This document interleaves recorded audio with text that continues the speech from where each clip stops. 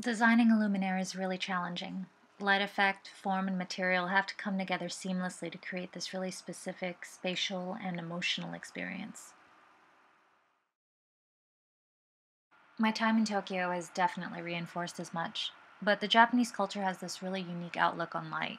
The fact that it only exists in the context of shadow and vice versa. In a way, light and shadow don't exist separately, but are just two parts of the same whole.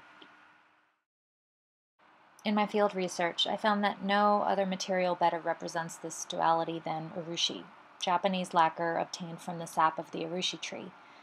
At the same time, there's this opportunity to both preserve and evolve the medium of urushi, which is a craft that's facing extinction within the next few decades.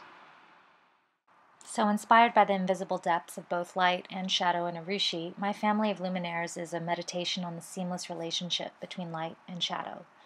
Translating this concept into lighting became a long process of thinking through both digital and analog making.